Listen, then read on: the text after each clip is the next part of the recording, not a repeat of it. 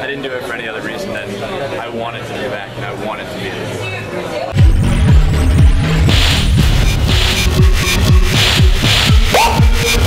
Yeah, it felt pretty good.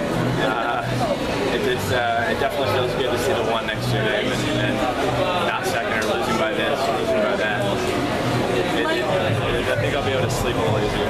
I think one of the things that I really have trouble with is just holding my stroke. You know, being able to do a comfortable stroke at that high speed. And I think that's, you know, like we were talking in the press conferences, it's just going to come with me doing more faster swims and faster things in workouts. So I think that's just something that we have to work on over the next year. She's a stud. I mean, it's unbelievable. We literally said, we were sitting at lunch today and we were like, oh yeah, like you were out in 404, and she's like, no, we said she was out in 403 and 800, and she's like, no, it was 404. And it was just like so nonchalant, like, yeah, I just went 404. We were like, oh yeah, that would have been second at our nationals.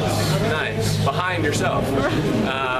She's a stud, and watching her swim it's remarkable. You know, what is that, third or fourth world record in the last 3 or 4 months? So, you know, she's very talented. She works hard, and it shows.